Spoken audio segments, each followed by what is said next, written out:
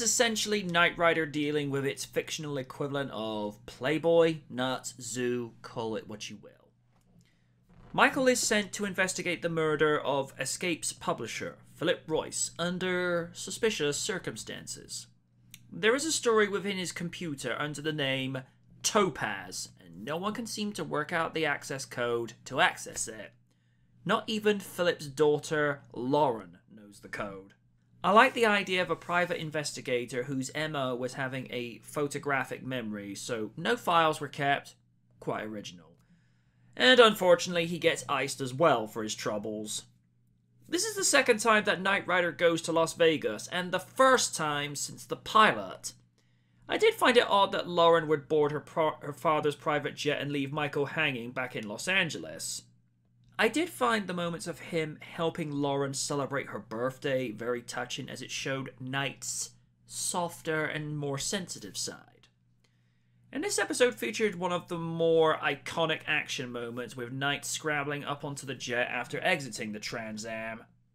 Another clever aspect of this episode where it gave a big clue away as to what the access code was, that Ann Tyler was Ms. November, which Topaz is the birthstone of that month, and it was her measurements that were the key to unlocking the code.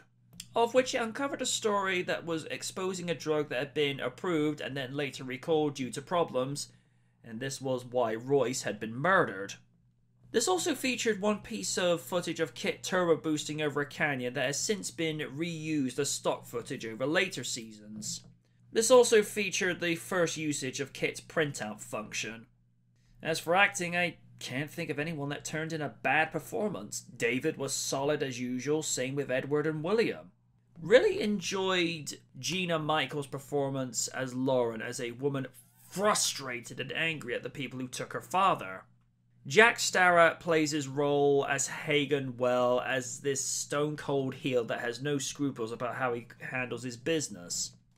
It's worth noting that he returns in Season 2's KITT the Cat as Lieutenant George Barth, and in Season 4's Sky Knight as Sheriff, about the only time he played a good guy.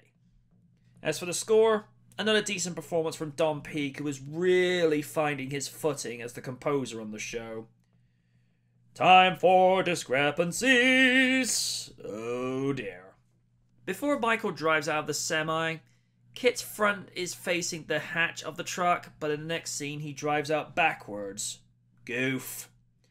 When Michael climbs onto the outside of the airplane, he positions himself in front of the jet's air intake at least once.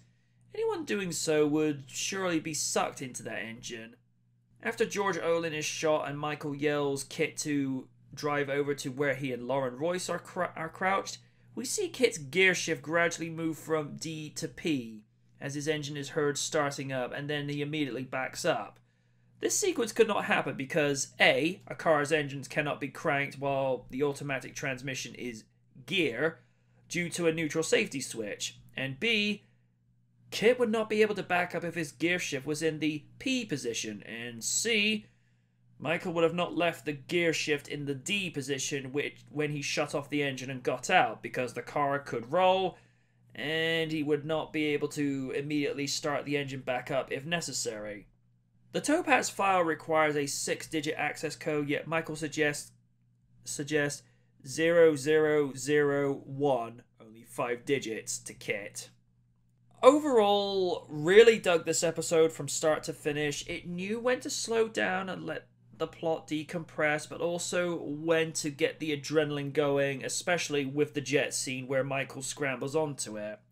Like I said before, this show was a mini action movie. Until next time, good night from the night.